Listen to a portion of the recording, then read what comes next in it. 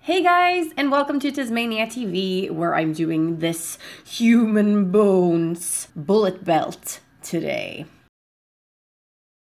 I'm gonna be working with paper clay today, but any kind of craft clay will do.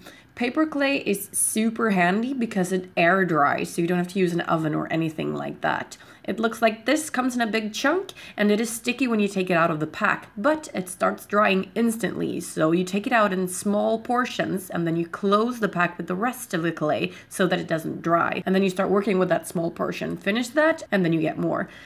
So what I'm doing here is creating a shape similar to that of the longest bone in our fingers. The idea for the bullet belt is that I'm creating this off of the longest part of the middle finger bones from all of my enemies. So basically the fuck you finger. So I am creating a shit ton of these, and I'm making them different sizes. Neither one is perfect. They're not meant to be. That would make an extremely uninteresting belt if they all look the same. So I'm making some of them thicker, some are thinner, long, short. They're not matching each other perfectly, but they're similar in shape so that the belt will still look good.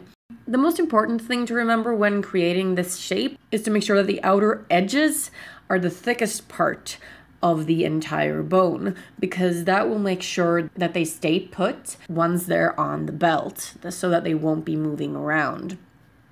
So I'm creating, I didn't actually count how many I made, but it's probably like 100 of them on here. And the clay dries the same color as it is when you work with it, which is a sort of super light gray. And if you want to keep them white, you can do that, but I want to make them look more realistic and make them stand out from each other so that they don't look like they were all made the same way, even though they differ in size. I let them dry overnight once I was done with the shape, and then it was time to start adding the color. And I'm using this Temp2 Dura palette, which is an alcohol activated palette. So you use isopropyl alcohol to activate the colors.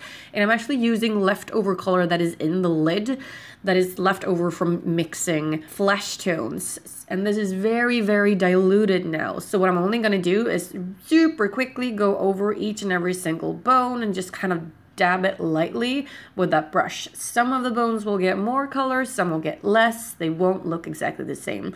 And this is the base color for the bones. I'm gonna add more color later, but first I just wanna make sure that they're not that gray. Once I'm done with the base color, I'm gonna go back in and create a blood tone. I'm gonna be mixing red with black and a bit of orange because I don't want the blood to be too pink.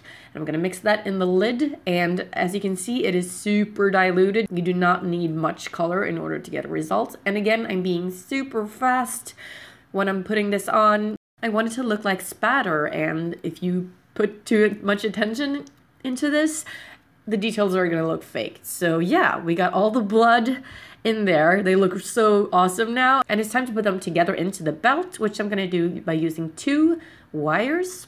I'm gonna create 1 wire row at a time, starting by creating the first loop. All ends, that means 4, of the belt will have this loop. So it's the same exact thing you're gonna do for all 4 ends. So I'm just twisting that into a loop using my fingers, and then I can use the tongs to make sure that nothing sharp is poking out. Then I'm just gonna start wrapping that around the bones, 1 at a time. There are a bunch of different ways that you can wrap it. You can twist it, you can just wrap it just the way it is, but the most important thing is to tighten it so that the bones aren't too loose in there. You don't want them to come off. And then you just keep going, keep adding bones, keep twisting them on there, but be careful because it is paper clay, which can break off if you're too rough with them. So you don't have to be super light-handed, but just don't be too rough. And as you can see, the one in the middle is a little loose right here, but that doesn't matter because the outer edges of the bones are thicker, so they're not gonna come off. So I'll just keep on adding them to the first wire, just as many as I think I'll need, and I'm mixing them in size and thickness next to each other so that they don't, again, look like they match too well. It's all just to make it aesthetically pleasing. Anyway, so when I get to the end of the first row, I'm gonna create another one of those loops, hide the sharp edge so that I don't hurt myself on it, and then get started on the second wire. Again, starting by creating a loop And then just following what I did on the first row. And when you do the second row, this is more to just keep the shape. For the first row, it is most important to make sure that everything is tight and really on there. But for the second row, you can just work a little bit faster and not be as meticulous. Like I'm only wrapping them around each bone once with the second row of wire, as you can see here. But it's just to keep them in place. And the belt really stays intact this way. So the wire really keeps everything in place. Just make sure that you're using a wire that is neither too soft nor too hard. And then just closing that loop at the end. And then what we're going to do is use these kind of closing devices that you use to make any kind of regular bracelet or necklace. I'm opening up that little loop at first and then sliding that into the loops that we created on the wire.